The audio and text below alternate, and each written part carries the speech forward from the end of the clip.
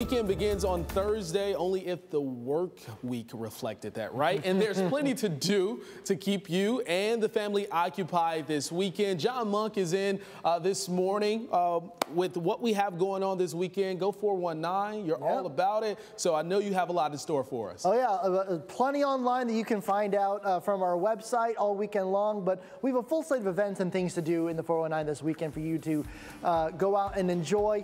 Plenty of them indoors with the rain in the forecast. Now today is actually World Polio Day, and the Toledo Rotary has a special fundraiser to Axe Out Polio. It's tonight at Axe 419 in Rossford. For only a $20 donation at the door, you can enjoy appetizers, a cash bar, and of course, axe throwing for prizes. The event proceeds will go towards the nonprofit Polio Plus, and it runs from 5:30 to 8:30 tonight. And an indoor trick-or-treating experience for your little ones. Trick-or-treat for Tots kicks off Friday morning at 10 a.m. at Franklin Park Mall. Your little ghouls, superheroes, or Disney characters 6 years or younger can walk throughout the mall property and collect treats from participating businesses.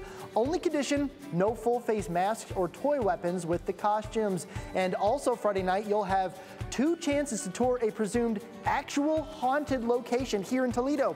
A haunted Collingwood Ghosts and Spirits. You can tour the historic Collingwoods Arts Center while enjoying some adult beverages. 2 tours run Friday night at 9:15 and then at 10.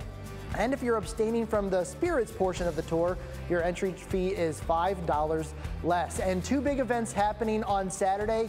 First, the Oktoberfest is happening in downtown Perrysburg, starting at 11 a.m. Visitors can trick-or-treat, enjoy family activities from area businesses and schools, live performances, go on a Harry Potter-themed Horcrux scavenger hunt, capped off with a children's holiday costume parade, and a big one for all of us here at WTOL, Trunk or Treat 2019. It's at Hensville in downtown Toledo, sponsored by iHeartMedia.